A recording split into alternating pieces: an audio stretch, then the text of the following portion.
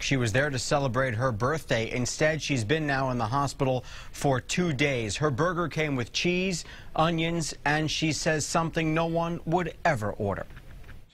A few bites in at the Hooters on Gandy Boulevard in Tampa, Naz Eminova starts to panic. You feel it in your throat?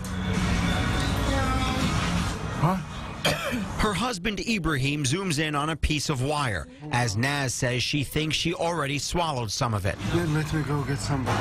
She spoke to us from her hospital bed 2 days later at Tampa General Hospital, where x-rays showed a small piece of metal. I really thought about myself, of course, but then I looked at the restaurant. There were so many kids, children. They were so happy. They were eating.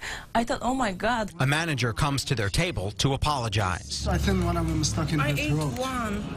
What is this here in the burger? The manager offers to call 911 and writes this report saying, quote, a customer bit into a burger that had a wire from one of our utensils, heavy duty, could be from a fry basket or bun toaster.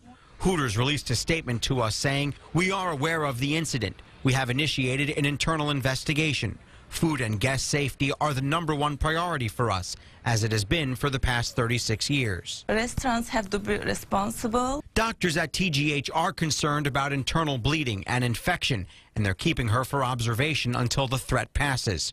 Her husband and parents are beside themselves. And they are crying. They are calling me. That was so bad for me. They're speaking out to make others aware. At home, you know what you are preparing, but outside, you trust those people. Everything can change in your life in one moment.